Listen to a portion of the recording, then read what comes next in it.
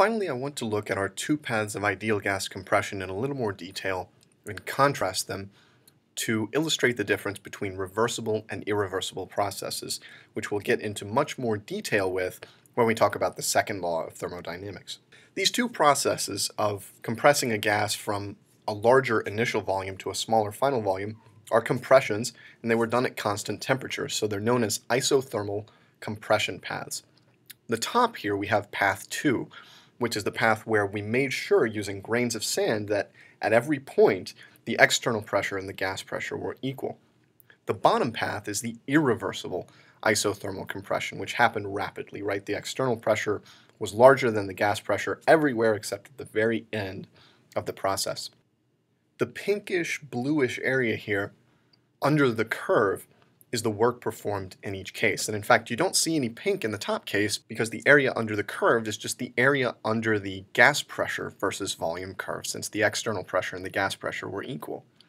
Notice that the work performed in the top case is significantly less than the work performed in the bottom case. And so path 2 involves a lot less work than path 1, and this puts a quantitative spin on that idea. The number of joules of work performed in each case are shown quantitatively here. 46-ish for path 1 and 21-ish for path 2.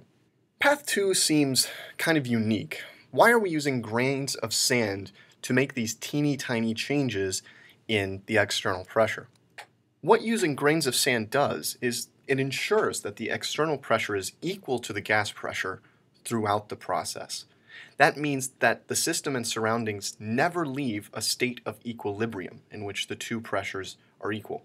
They start out in disequilibrium, but remember, we're holding the piston in a fixed position at this very initial state.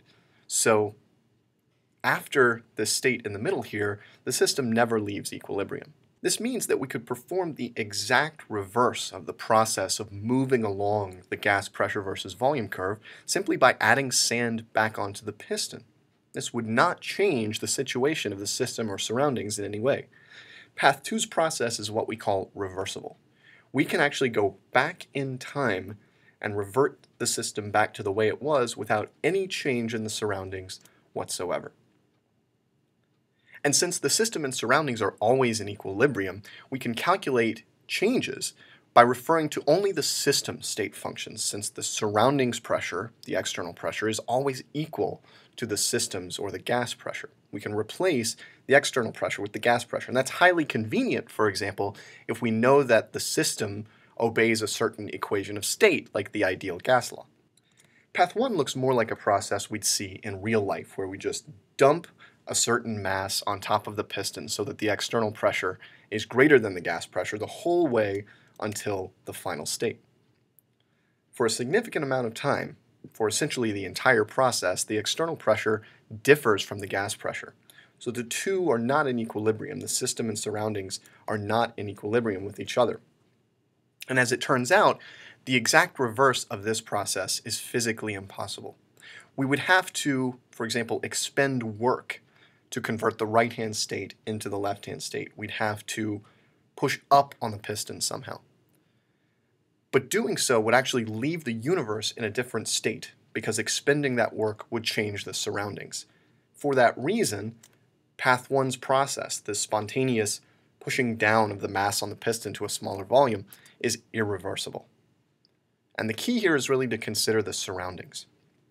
We can't completely convert the heat released to the surroundings, which is a chunk of that work, remember, is related to heat transfer, completely back to work.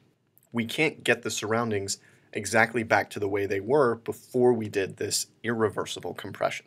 We'll see this in more detail when we talk about the second law and learn how entropy plays a role in reversible and irreversible processes.